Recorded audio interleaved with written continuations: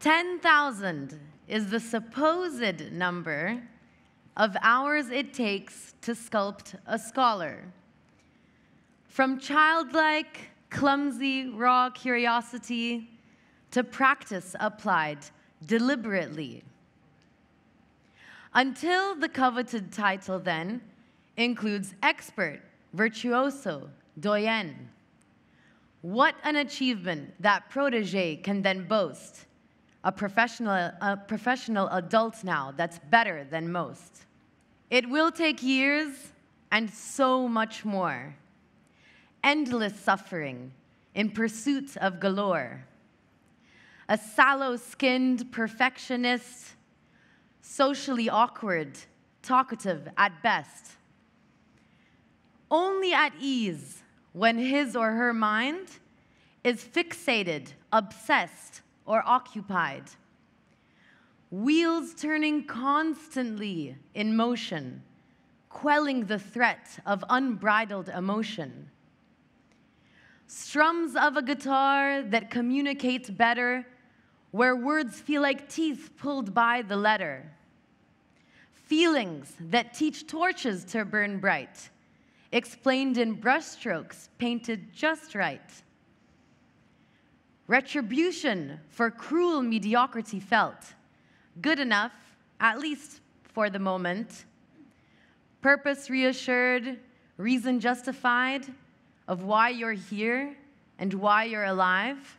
Fueled not by night oil, money, or love, rather perhaps it was the lack thereof. In any kind of way, shape, or form, the search for perfection inside was born. The question that tends to fervently reside in hours spent with therapists and bartenders is why? What happened to make you work harder, better, and faster?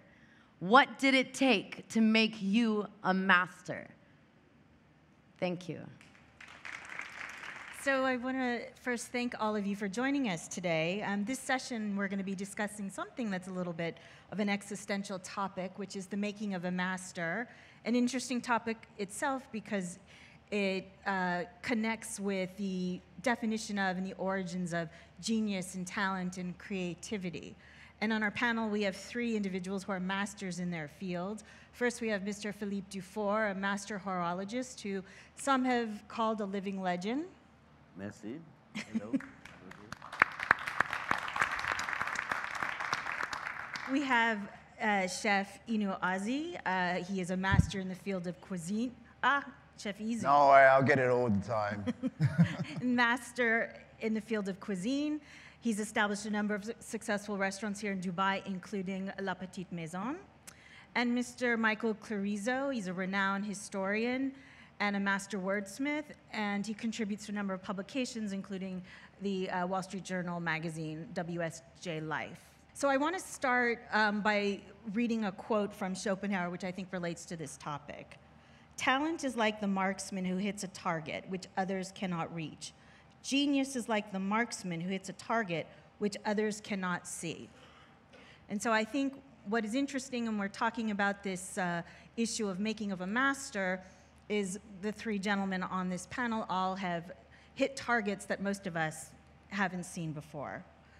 So when you talk about prodigies and masters, there's all sorts of debates about nature versus nurture, environment, but I think one of the foremost factors is childhood. So let's start at the beginning. So Mr. Dufour, I want to start with you. Tell us a little bit about your background. You grew up in Switzerland, the child of watchmakers. Tell us a little bit about that and how you think it formed your craft. Okay, I try to be short. I started watchmaking at the age of 15. I was, at that time, I was no good at school, and my parents told me, you have to choose for a profession. And I'm living in the Vallée de Joux, where the choice is very narrow. And I was just good enough to be a watchmaker. So I didn't choose my profession. But since the beginning, the first months, you start to make your own tools. You take a piece of material, you drill, you file, you mile, and you create something from a piece of steel or brass, okay? And then you start to make your own watch, you know, the school watch during the first 3 years, okay? Is how I started. Then after many different experiences around the world, first at Jagelcourt, then in England, in Germany. I worked also 2 years in the US Virgin Islands assembling watches. And I came back in Switzerland during the watch crisis, we call it. And I did some other experiences, different brands, and I couldn't stand the factories anymore. So in one day I became independent, and during 5 years I restore watches, mostly complicated pocket watches for auction people. It's how I start to discover a new world, and it's where I took all my inspiration. I have a question. You sort of grew up rooted in the Swiss tradition, but you were a watchmaker for a time in the Virgin Islands. Yeah. How did that shape your thinking about watchmaking and the kind of watchmaker you've become? All the experiences I had abroad show me, explain me that we have to stop in Switzerland to think we are the only one to make watches, you know. And I realized at that time that watchmaking is universal. You can, and I was in a factory in the Virgin Islands, 120 people. We used to produce 1,000 movements per week in the Swiss criteria with people born under palm tree, you know. And it was the opposite that I've told, somebody told me, because in my country, you know, to be a watchmaker, 3 generations you need, okay? You have to be born under a palm tree, okay? And if you sing to the men's choir in the village, it's even better, you know? All that is rubbish, you know? So that opened your world. Watchmaking, you can do anywhere in the world. Okay. And Chef Izu, did I get it right? Yes. Okay. You were born in Nigeria. You've lived in London, Paris, Spain, and now Dubai. You didn't come from a food background, correct? What sort of was the spark for you? There's 2 versions, actually. Give us the good version. The clean version, the Catholic give us version, the and other the other version. But anyway, no, but basically I started cooking more out of when I saw my mother enjoy the things I made, because she basically raised 4 boys alone. And she basically worked 3 or 4 jobs just to keep food on the table. And seeing her work hard to achieve the goals of just feeding her boys also lit something in me, because you always take examples from people around you, and that's what spurred me on. I mean, there's no fairy tale that I dreamt to be a chef and I want to be Gordon Ramsay or be whatever, whoever there is the persona out there. It was more out of the love that my mother showed in the way she strived. She had a mental attitude where she can achieve anything she wants if you put your mind to it, and she installed that in me.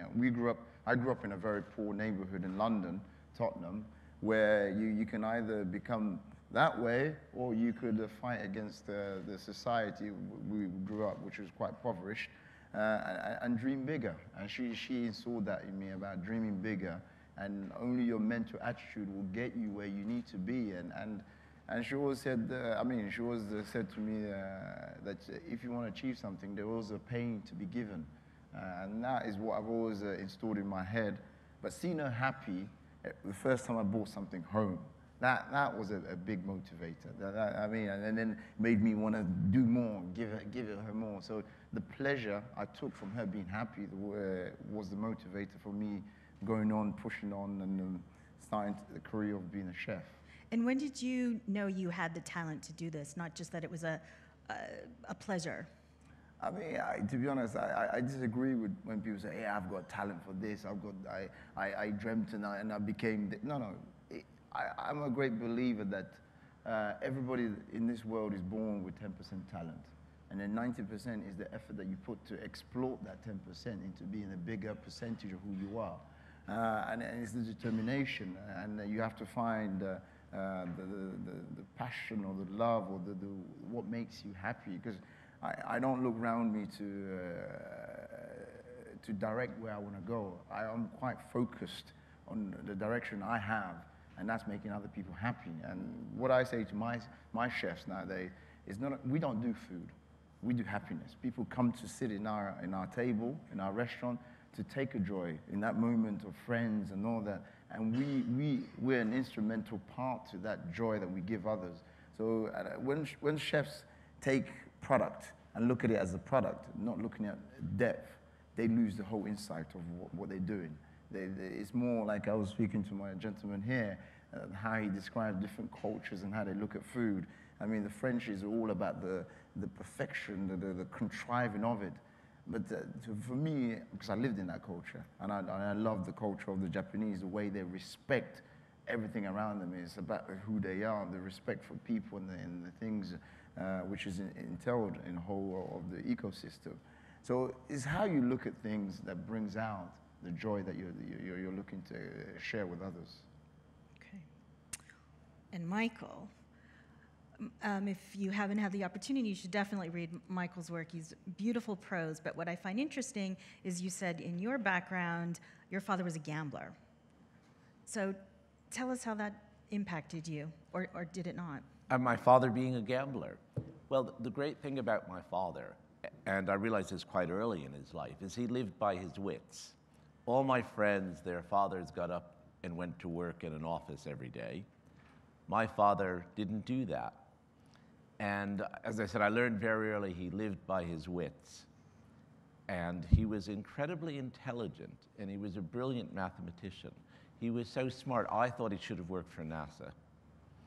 And not only was he very good at what he did, but what he did was illegal. So those two things, the way they influenced me, was first of all, I like living by my wits, which you do as a freelance writer, which is essentially what I am. And he taught me to have a very healthy disrespect for authority. Okay. Because, of course, he was forever bribing police to leave him alone. And that influenced me. I haven't bribed any policemen, please. But there's still time. I don't want, at least until now, I don't want to say anything that could get me arrested. But that healthy disrespect for authority, Okay. which is something you'll see in the other two gentlemen on the stage as well. Philippe, I know, has a very healthy respect for a lot of watchmaking authority in Switzerland, and Chef is the way he has described what he does. He doesn't do food, he does happiness. That's a disrespect for authority that brings you to a different place. So that's the way my father influenced me. Okay.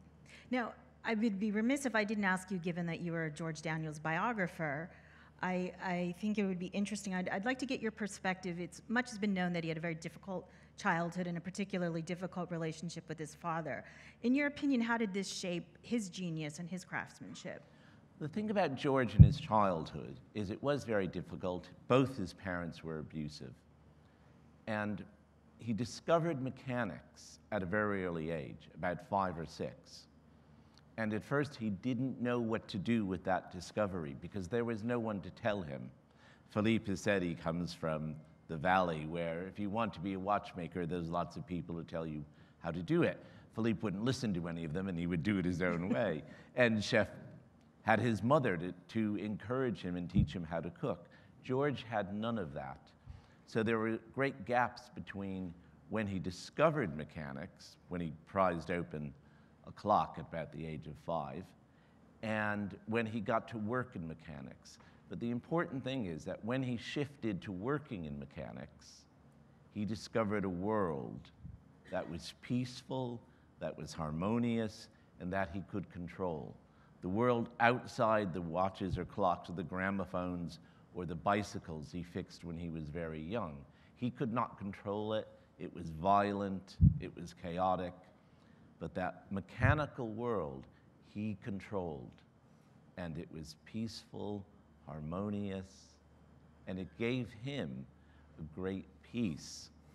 And he could contemplate, and he could go on to invent all the things he invented.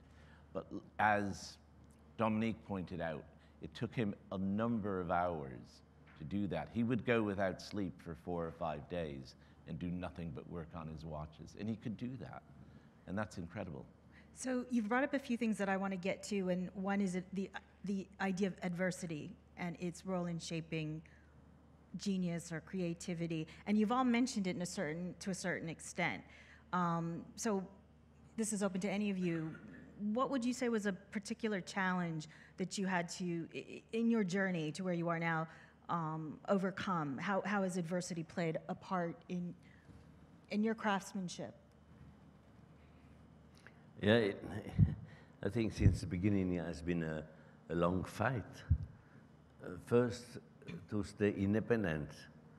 That was my target, because if you leave some people bringing money in your atelier, you are a dead man.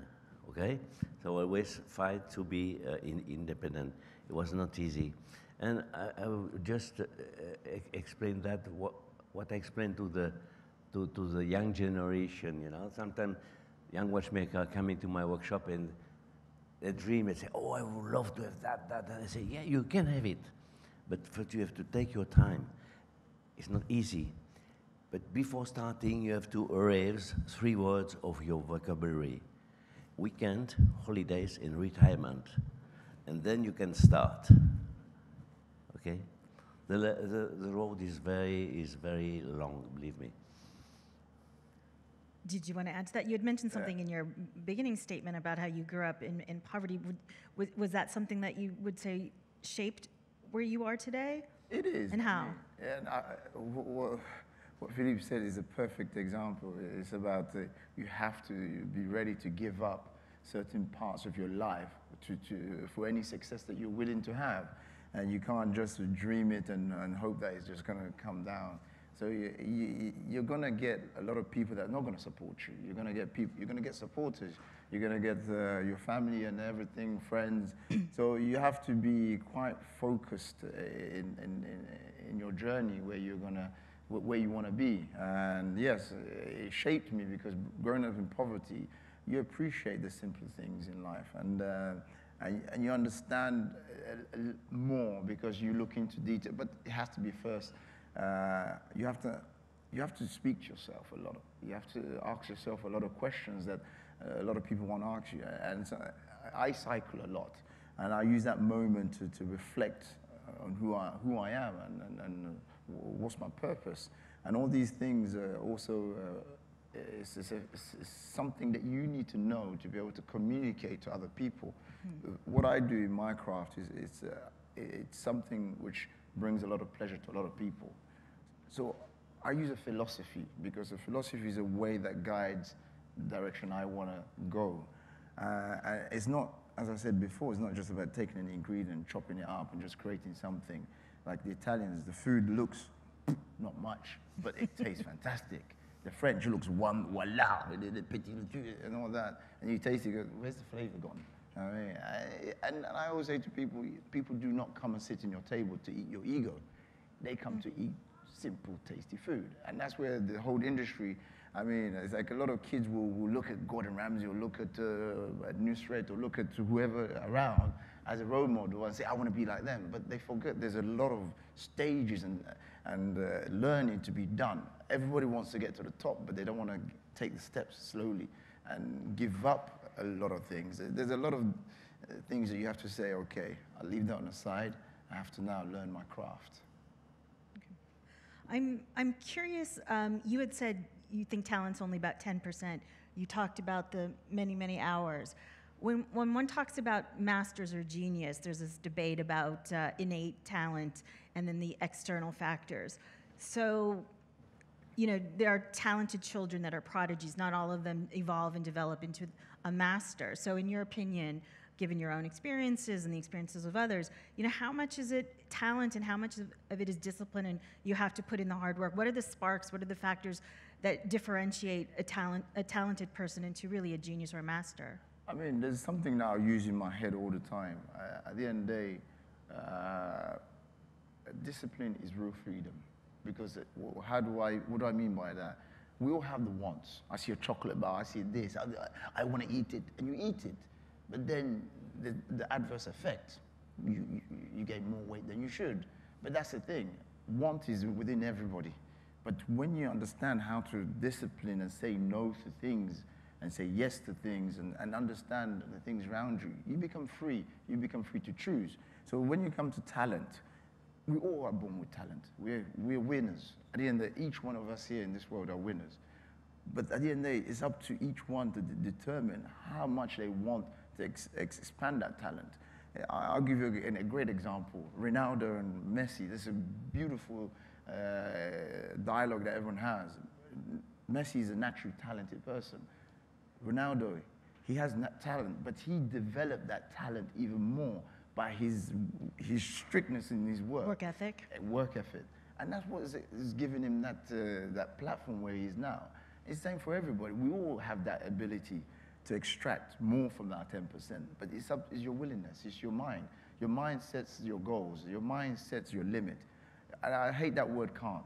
I'm one of these persons, when someone comes and asks me something, I'll tell them what I can do. I won't tell them what I can't do, because what I can't do is no use to them.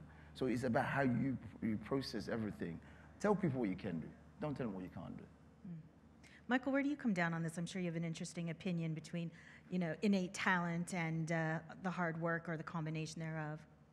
Well, I'm of the opinion that we all have innate talent, and the people who excel in the world are the people who work at developing it. And I'm very suspicious of this idea of genius. And I think one of the worst things that's ever happened in the history of humanity is the development of the IQ test. You have all these people running around saying, I have a genius IQ. Okay, but what have you done? Nothing. Well, there is no genius but the work of genius. We think Michelangelo was a genius, and he was, because of the Sistine Chapel ceiling, not because he ran around 15th century Florence saying, I'm smart, I'm smart. Well, you kind of lead me to a question I was curious about. This definition of genius today, it's liberally used. Kanye West self-describes himself as a genius. I'm not sure that counts if you self-describe. What is the criteria for genius? And in contemporary, in the world we're living in, who would you put out as a genius? Well, another thing I don't like. Sorry. No, finish. But I would love to hear from all of you. Another thing I don't like about the idea of genius is it's basically a social construct. And all the geniuses in the world are dead white people, dead white guys. Men, yes. Yes, dead white guys. Really? I love that. And thank you. Thank you. Is that a shout for the dead white men, or? I think you're saying what everyone's thinking. I wasn't clear. No, seriously, okay. Everyone considers Mozart a genius. But wait a minute, Mozart was born into a musical family. He was born at a time and at a place where music was the supreme art, and so he developed in it very quickly. I'm not saying I love Mozart. I do love Mozart. He's a wonderful guy. But his music is very precise. Now, there's another musician that no one ever calls a genius, but his music is just as precise, and it affects people in the same way, and that's Chuck Berry. Now, Chuck Berry's a dead black guy, so no one ever calls him a genius, but he was, and he saw things could be done with music that no one had ever done. He saw ways to reach out to a large part of the audience that had neglected his type of music. So yes, and I think particularly with the precision that he got into his work, it's just like the precision Mozart got into his. So they're very similar people. Another example, and this is a living white woman, Dolly Parton. Dolly Parton is absolutely one of the supreme musical talents of the 20th century and into the 21st, because everybody likes her music, and she did things with her music that no one had done before. She reached a whole different audience. She got stories into her songs that bring people to tears. No one, very rarely had that been done before. Outside of opera, sure, opera can bring people to tears, but so can Dolly Parton. So I'm very suspicious of genius. I think it's all around us, It's just how hard you work that makes a difference. I just want to add a quick one to Please. that. Just relating to when I was growing up, basically I wasn't very academic. Actually, I was the worst one at school. I was put in a corner because I was more interested in the female kind than anything else. But at the end of the day, I was stigmatized or put in a box, put in a certain, because I wasn't up to their expectation academically. And I remember that we had sets, one, set two. So you feel like you're worthless because I was in bottom set for everything. It wasn't even a discussion. Izu, yeah, third one, yep, okay. But all the people in the first set, that were the genius or like prostitutes and all that, I haven't followed any of my school friends, but I know most of them, the ones on the top set. I go back there in the Tesco checkout. I saw one of them there, and this was a genius. At the end of the day, I like to be very humble in anything I do, but that also shows to you, I was at the bottom set, and then he was at the top set. But I also want to point out to the thing about how we basically stamp that genius stamp on people or things. I always say art is very subjective. Everything is art in every way. It's how you look at it. The beauty you see is not the beauty he sees or the beauty I see. It's the same as food. The thing I eat, I might enjoy it. You might say, not my palate. Or like wine, someone's tasting, voila, do you taste this? And you look at it, I don't taste nothing. I just like it, actually. And that's why I say to people, stop listening to other people's perception of what they believe. Listen to what if you like it, drink it. I mean, you don't need to share it with them. You can just drink it yourself. And that's why I say to people, art is subjective in every way. We call him genius, but like Chuck Berry. I mean, there was one time I had one of my baker teachers. He's in Paris. He basically said to me, he jokes a lot, but he said to me, "Why isn't there no black philosophers?" But there is, but nobody knows of them. And that's the thing. That's the strange thing. So everybody has their own perception of talent and everything, and that's where we can't now listen to, because everyone will try to force their opinion on you. It's like you go to a restaurant, they say, "Oh, that restaurant's fantastic." You go there, you take a, okay, it must be me. I can't disagree with anybody. It's fantastic, but it's the group think. Exactly. So I think everyone has to define what the art or the beauty they see. Don't let other people define it for you. And to your point about what you were saying about school, I guess the lesson there is don't peak in high school. My mother wasn't very pleased, actually. So, when we talk about these factors, external versus internal, I think two interesting factors, and I want to address this one to you, is that, and to your point about Mozart, is the period that you grew up in and the geography where you grew up.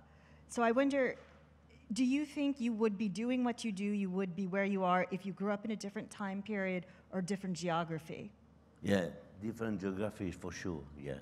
Because I think what I'm doing, I can do it just in my place. I mean, the geographic, the climate, everything, the season, the quietness. I could never do what I do in town, for example. Yeah. Does that apply to you, the geography? And if you grew up in another era or a different place, do you think you would be doing something entirely different? I mean, how important are those two factors in shaping you? I agree to a certain extent. I mean, I'm married to a French woman. I got to understand the French culture. I always say to my wife, I appreciate the French culture more than you do, because she was given it. I had to learn it. Anything you learn, there's a certain value you put towards it because you worked for that. So the thing is, I had to go and find out all the different kind of cuisines. England is not known for its gastronomy. It's like fish and chips and vinegar and all that HP. So basically, if I stayed in that culture, I would be different direction or different way of thinking. I was born in one culture, so it got me curious anyway. I was a curious person from day one. I always like to take things apart. But that's what I always say to everybody. We're all born being curious. It's like you're a baby, you're crawling, you find something, you put it in your mouth to find out what it is. But we forget that when we get older, we become more cynical. We look at things more objectively. We don't take that leap of faith or trying to find new ideas, because doing that, we discover who we eventually can become. And that's where, for me, I was born in Nigeria, grew up in London, where, I went there. My mother went for a 2 weeks holiday, and 20 years later, I got a British passport. Don't blame her for that. But at the end of the day, she took a risk. And that's what sometimes in different cultures instills you have to take a risk. You have to go out in the wilderness and the jungle and basically find food. Don't stay back, because if you're fed very well, of course you don't want to go and find food. It's there. And that's where environment does play a part to what potential you can have. So what I think is interesting, even though the three of you operate in different spheres, one common thread is that you've all lived or spent a great deal of time in other countries and cultures.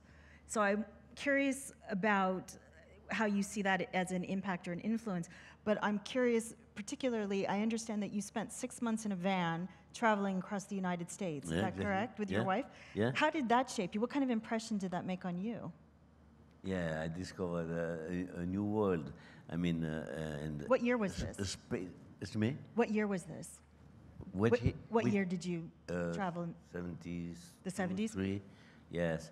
The spaces, and we used to go through major town and national park. So I did most of the national park instead. And for me, it was a discovery extraordinary. The wildlife, the Sequoia National Park, the Grand Canyon, Zani Canyon, all these canyons, marvelous. And the space, I discovered space, What would you say is the bigger influence or motivator in your work, in your life? Is it success or failure? I would say they're pretty equal, because you only learn from your mistakes. And your mistakes can be a huge motivator. Success can sometimes be an inhibitor, because you're basking in the glory of whatever you've done. And speaking as a writer, you're only as good as your last sentence, but you better get on and write the next one. Yeah.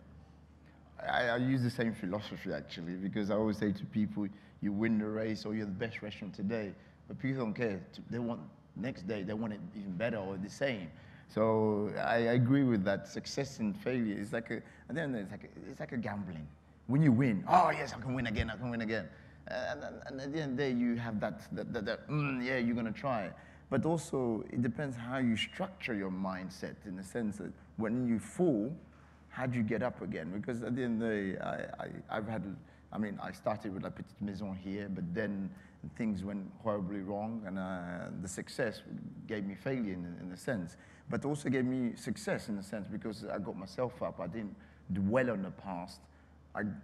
Now, 8, 9 years later, I've got a restaurant which is better than the Petite Maison, which is Gaia. Yeah. So fans. Yeah. Actually, I paid them. Anyway. No, but the thing is, if you dwell on the negative, it will eat you within. And that's where, Winston Churchill is a great philosopher in his own right. He said, the more you fail, more you succeed, because it is getting up again and trying again, having the courage to keep trying. And that's why I keep saying, even to my chefs, at the end, making a mistake is great. Make it, but make sure you don't waste the truffle anyway. But it's all about learning. And to learn, you have to fall. It's impossible not to have that experience and the success. It's both together. It's a balance. Now you have to balance it in your mind, in how you think. What about you? What has been a bigger motivator, success or failure? Well, fortunately for me, success didn't come too early. Okay, I started making my first watches in 92, so it took years and years. And today it's a little bit recognition, but it's always it motivates me to go even further. That means you can always improve. And what is marvelous about watchmaking is no end. You know, you can always try to be better and better and better until my last day. There's a comment that I always like to use. Success is always under construction. Yeah? It's never finished. Exactly. It's You're never right. finished. Yeah. So that's where I use in my head, I said, yes, you've done it well, but you can do better. And that is self-driven. And that's why I said 90% is you, is how you motivate that 10% to become even better. So even though all of you are at sort of the peak of your field, you're saying there's still more to learn. That you haven't. Yeah. You can be at the top, but Yeah. there's no end in sight. Isn't it? Yeah, I learn every day. exactly. Yes. You know, especially watchmaking, it's a word like that, you know. And very often I learn by making mistakes, you know. Yeah. So better to know what you don't know, to live that But way. also, that's another motivator, the curiosity. Yeah. You know, Yeah. learning is Exactly. wanting to learn, wanting to have more Yeah. information taken, more is an enormous motivator. And that's why I always say, stay a kid, because little child always have eyes. Oh, they're curious about every single thing. As I said before, they put things in their mouth to discover what it is. And that's where I think as we grow up, we forget that child-minded feeling of being free to discover. And discovery changes who we can become. And then also we share that with others. This is another thing I say. When you do succeed, reach down to bring others up with you. And that also will keep pushing you up. So it's never stop. So when each of you were young and you were starting and you were just sort of beginning to come into that, this might be the field that you would end up becoming a master in. Were you, I mean, there are some studies that say sort of the difference between a prodigy and a master is that their talent was identified when they were young. That's one point, but they were encouraged and supported and nurtured in that talent as they moved on. Was that your experience? That once you or someone outside identified you a talent in cuisine, in writing, in watchmaking, or was it other factors where the support wasn't there? I mean, it depends on the individual. I had loads of mentors. One of them, I remember it like yesterday, Jacques Chibois, who lived in south of France. He taught me how to analyze flavors and how to bring them all to play with each other, so you can taste it and have that experience. He took time to teach me about that, teach me how to use fat. Fat, people think, it's the enemy. No, it's a referee, actually. It brings all the different parties to play together so you can enjoy it. But the thing is, the way he taught me is because I worked like 7 days a week, 6 months without no days off, and he saw the eagerness, and I gave something for him to take time to teach me. People will teach you, but you have to give them a reason. You have to show them that you're ready for that knowledge to be transferred. And nobody will transfer their knowledge cheaply. I'm a great believer that everything's an exchange factor. Yeah, you go to the shop, you want something from the shop, you have to give money. As simple as that. You want a relationship, you have to give your time. Everything's an exchange policy in life. Okay, so yes. For myself, I would say I didn't have any mentor. I've been facing the lack of knowledge, watchmaking knowledge, because the watch industry had a big crisis during the 70s, what we call the quartz crisis, when all the factory threw out everybody, the watchmakers, the tooling, and the machinery, okay? And when I started independent, I bought for nothing some old machine. But the user guide was not with the machine, So I have to reinvent how to use this or this machine, because the knowledge to use this machine, all this knowledge is in the cemetery, It has been a lack of transmission of know-how, and it was difficult for me. I had nobody to go to, can you explain me how to use that or that? So that was a motivator for you. I mean, you had to go out and find this on your own. Yeah, exactly, but not easy sometimes. Yeah. I'm not sure I had an external force pushing me into writing. my parents both would read aloud to us when we were children, and that affected me greatly. How so? Sorry? How so? How so? I fell in love with words because I thought they were beautiful. And I think a perfect sentence, of which there are very few, is a beautiful thing. Certainly I've only written like one, I think. And that was a huge motivator, wanting to be able to reproduce that beauty that I experienced in reading and in writing. That was a gigantic motivator. And also there's a certain pleasure in doing that. There's a satisfaction about it. And I think today, the motivator, because I don't consider myself a master, I'm not there yet. I'm far too young to be considered a master. Sure. Another 10, 20 years and maybe I'll just start edging into that category. But there's something I go through every morning which motivates me, and that is I think of the dictionaries, and I have dictionaries very close to me where I work, and I think of the dictionary as a box of puzzle pieces. And you know when you used to put together puzzles when you were a kid, you turned over the box and all the pieces came out? Well, that's what the dictionaries are to me. And every morning I turn them upside down in my mind and all the words fall out. And I think I have to put that together in such a way that everyone understands it. I mean, there's something I like. I love the way you explained that, actually. Words are beautiful. But it's like, I was listening to somebody a while back talking about singing. I mean, singing, you think it comes from the vocal cord. It's not. It's coming from within. It's how you feel. And then that is translated. Words are the same thing. It's how you feel that, but basically, it's like in France as well.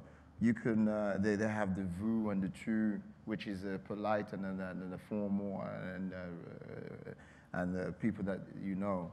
But you can be very polite by using tu, which is the informal. Or you can be very rude using vous.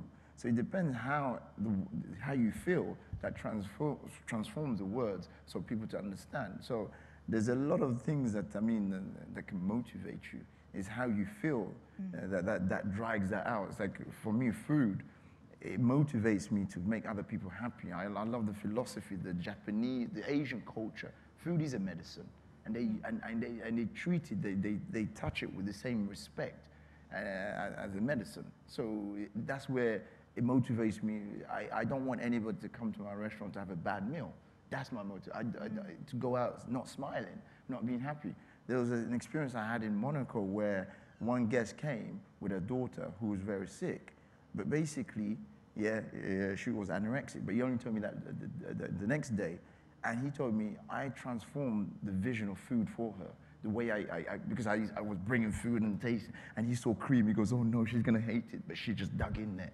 I kind of gave food a different perspective for her. Food wasn't an enemy anymore, it was a friend. Because the way I put it, because I wanted to please them, I wanted them to be happy. I didn't want them to leave and not be happy. And he told me that, and I had to tell it to the kitchen, because the kitchen don't see that, what they do behind the scenes. And that's where you have to have a philosophy, how you work, to be able to transmit what you feel. Okay. Yeah. That thing you did with the girl who's anorexic, that is an act of genius. Because you did something with her no one even believed was possible. And that is an act of genius. And I must say, Philippe's grande and petite sonnerie, also an act of genius. Okay, we have just a couple of minutes, so I have a couple of questions I want, the same question for all of you. The first is, if you were to give your younger self advice when you were just starting out, what would it be? Yeah, I told you before, the words you have to raise from your vocabulary, and try to realize your dream, because in watchmaking, still so much to do. And if you take inspiration from what was done before us, yes, it's plenty to do. Your life will be full of, yes, new creativity. Yeah. Okay, Michael. Well, my younger self, as I still consider myself very young, I think my one word of advice to my younger self would be work harder. That's it. Chef Izu? I'm going to steal this one. Somebody said actually, I'll just use one letter to say more F. Because the expression of who you are has to come from you. Because we all live in a world of politically correctness, and I know we're challenging the laws and everything. You can never discover something living in a box. And everybody wants to put you in a box, because I was described not long ago. I was a very difficult character, and I own that shit. I love that, because at the end of the day, whenever you're doing something different, you're changing something, and I think that's where you have to tell yourself to be a bit more self-imposing, and don't let other people distract you what you believe, because at the end of the day, it's you that has to explain to others. Nobody's going to understand if you do not force other people to listen. Whether they accept it or not, it's up to them, but at least try. Okay. And last question, we have 1 minute. How do you want history to remember your work?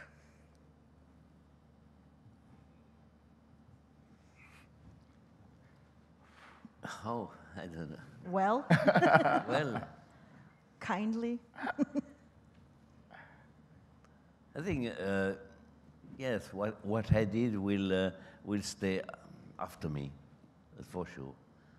And now some happy people around the world can wear one of my watch, and I feel very proud and happy about that. I'm sorry, Stacey, I didn't quite hear you. How do you want history to remember your work? I think history, wow. I'd like people simply to still enjoy reading what I've written. I don't want them to remember me. I actually know. I want them to. Before I go, I want to transmit that to the next generation, so they carry on living that. Because sometimes someone said the richest people are in the grave with the knowledge and everything. I don't want to be in the grave with the knowledge I have. I want to transmit it to others. So, I mean, I have great young chefs which are now leading some of the restaurants, and that makes me happy, just to see them grow. So hopefully they keep making people happy, and that's the simple thing I want. Okay. Well, with that, I want to say thank you for hitting the marks that the rest of us don't see. And now, question time, if anyone has questions. 100 years ago, this question would have been irrelevant, because everybody knew how you made a master. You started out an apprentice, you became a journeyman, and then once you were good at your job, you made your masterpiece, you presented it to the guild, and if they liked it, they made you a master. Do you wish there was still a formal structure in the craft that you're in? Well, there is no formal structure in the craft I'm in, and I don't think there ever has been, James. Certainly, there is for watchmaking and there is for cooking. There was a formal structure. So with writing, it's not that way. You find your own path. Your masters are the people you read and you try to learn from. But I somewhat disapprove of creative writing courses because they create the illusion that you have been an apprentice and when you graduate you are a master. I don't think it's that simple. And a lot of creative writing majors go on to be marketing managers, things like that. So I don't approve of that kind of structure for writing. After all, Shakespeare didn't have a master. An MFA. I would answer about watchmaking. I don't call myself a master, I'm just a watchmaker. Because in Switzerland, we have a title master, but you have to follow a special course in a watchmaking school in Solothurn or Grenchen, but it's more specialized for a watchmaker who will own a watch shop. Okay, so I'm just a simple watchmaker. I mean, structure is always good. But as you see, the culinary scene changes year and year.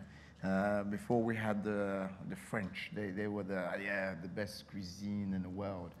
And over time, the Spanish came with the el bulli and all this molecular structure food, this deconstructed Greek salad, and I'm sure next there will be someone else who's going to come up with something crazy. I mean, when people create cups without no handles, I scratch my head, why?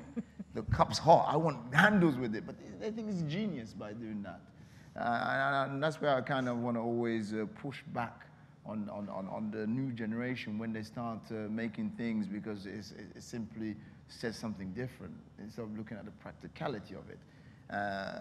We have a structure in the industry. You learn the theories of this and that, and it's up to the individual to deep inside to understand what they're going to expect. It's like you go to school, you learn all year about how to do something, but you're not going to take the textbook into the exam, because you're meant to tell people what you've learned, and that's what cooking is. You get taught, then now you have to tell people how you feel about what you've been taught from your own words, not scripted. I have one question to Mr. Philippe Dufour. Some independent watchmakers remain always independent. However, they transmit their knowledge and their passion to the next generation so that the legacy continues. Is this something you're doing, or this is something that will end hopefully long years to come with you? Yes, it's what I'm doing. During this last, I would say 15 years, I had some young watchmakers working with me. You know, they come and stay and they go. And two, for example, are teaching watchmaking now. I have a daughter, my fourth daughter. She is in the third year school, watchmaking school. It's a 4-year study, so probably she will come to work with me. So together we can carry what I've started. Hello, I have a question for the panel of how to deal with repeatability and perfectionism. Chef Izu, if you know how to improve a specific dish, but your audience wants the same dish they had before, Mr. Dufour, you are creating the simplicity, but you have an idea of how to improve it. Would you get it into the series, or would you produce the same watch as everybody else before bought it? Will you get this advancement that you have in your mind because you have found a way of making it better, or will it bother you so much that you have to do something inferior while you know you can do better? How do you deal with that? No, I don't.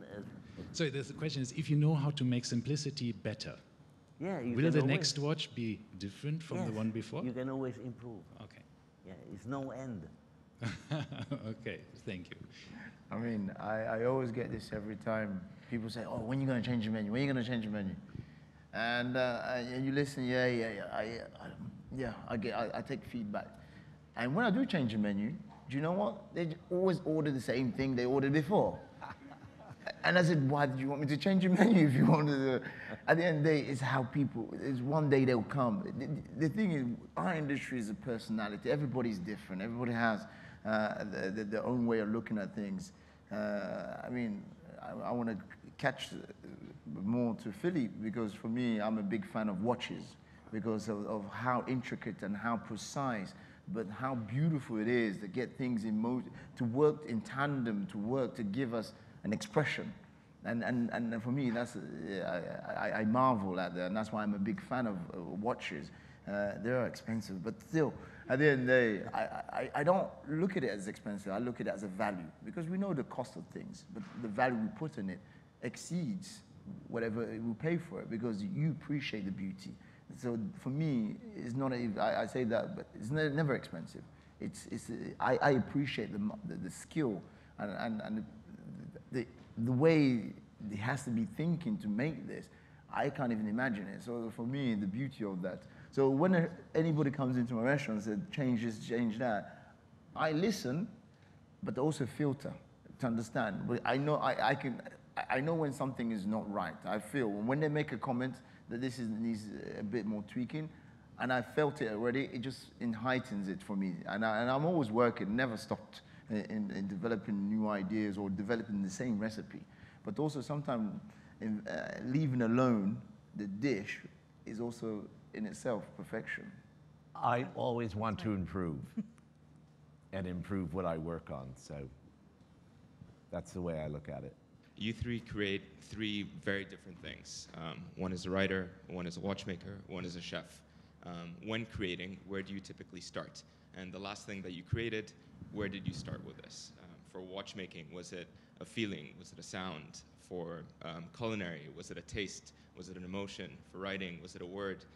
Really curious to hear where you guys get your start from with the things that you create. For me,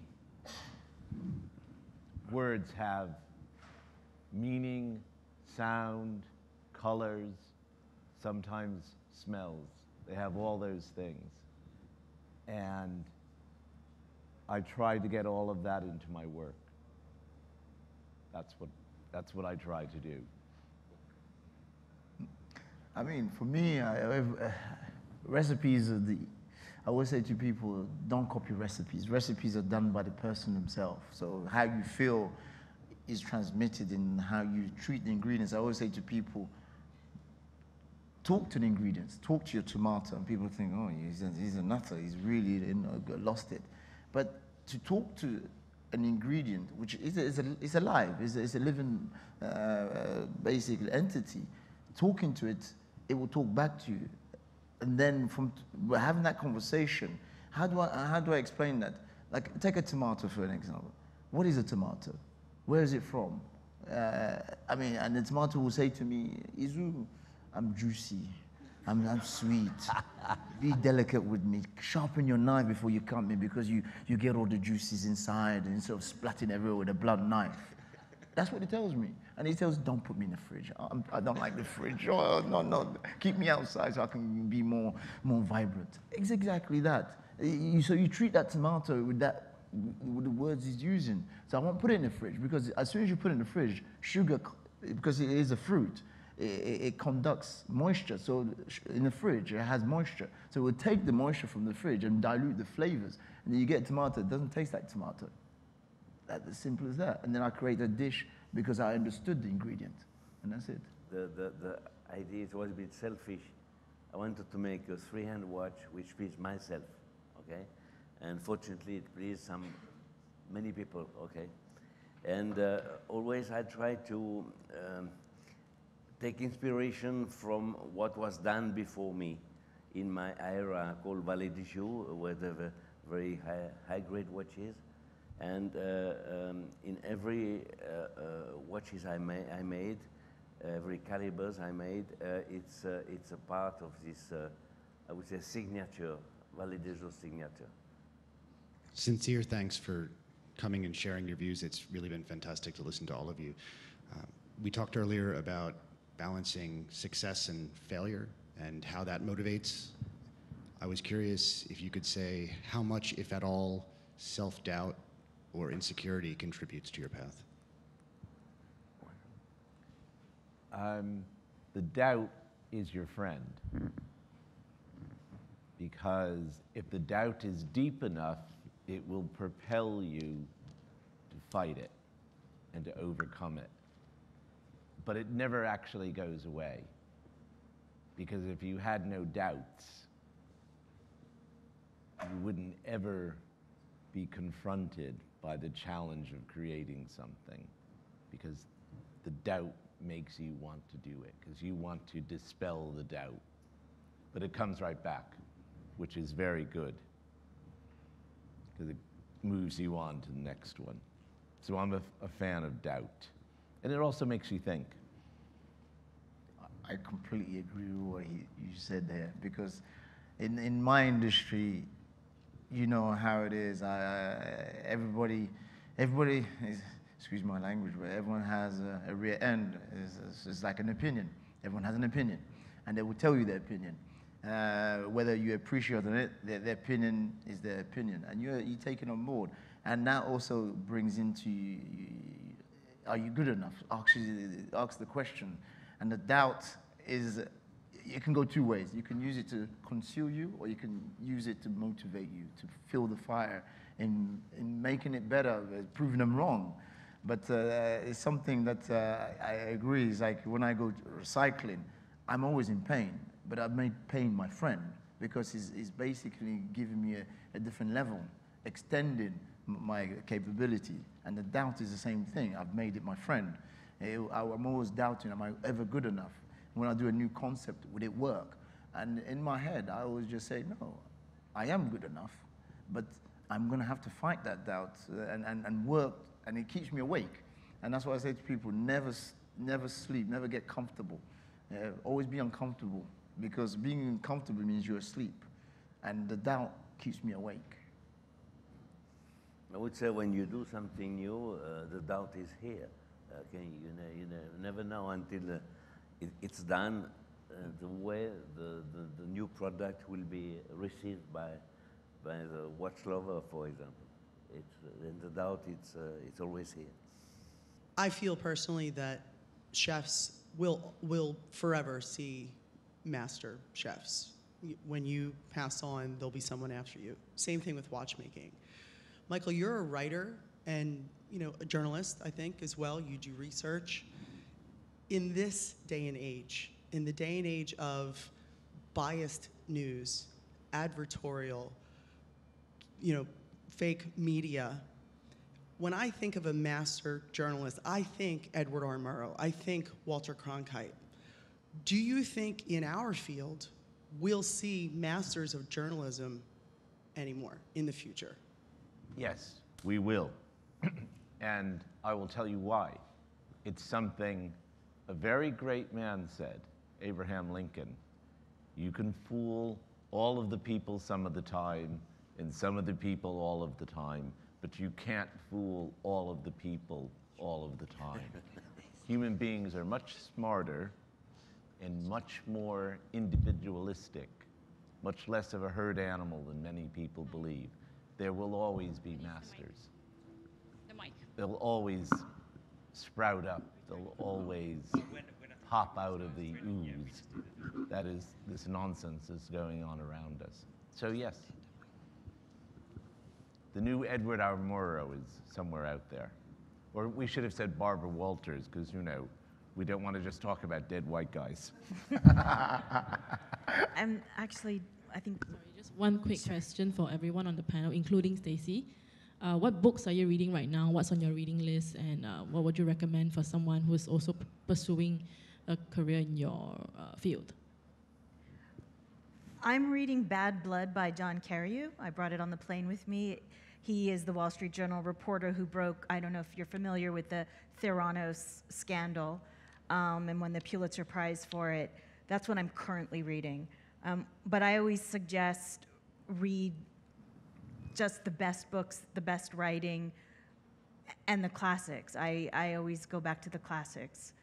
And I have a hard time with fiction, but I think that's just because the world I live in, but I tend to gravitate mostly to nonfiction. But that's me. Anybody else?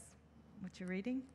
Michael, what are you reading? I'm doing a lot of research right now, so I'm reading books about the subject I'm working on. And when you do a lot of research, you have to go back and read books maybe that were written over 100 years ago, because you need to know how a story evolved. So that's what I'm doing now. Actually, what I'm doing is very similar, but my research is literally every single word that I believe everything is connected. I mean, fiction, reality, whatever it is, everything's connected, because fiction becomes reality at the end of the day, because somebody who's writing it has thought about it, and someone's going to make it. And I mean, I will give you an example, and I'll use this example to everybody. How many people knows the makeup of the air we breathe? What do we breathe? Everyone will tell you oxygen, but we don't breathe oxygen, we breathe nitrogen. 75% nitrogen and 23% oxygen, and then the other gases. And people say, why do you need to know that? I breathe it, I use it, I should know it. So that's where how simple of my research. I Google something that I've heard, I want to know it. I'm that curious at every single time that I want to understand what's around me. It's not just about cooking it, but everything around me. So, but then when I understand that oxygen is what breaks up the nitrogen, because too much nitrogen will die, burn the lungs. Where does the oxygen come from? Oh, it comes from plants, trees.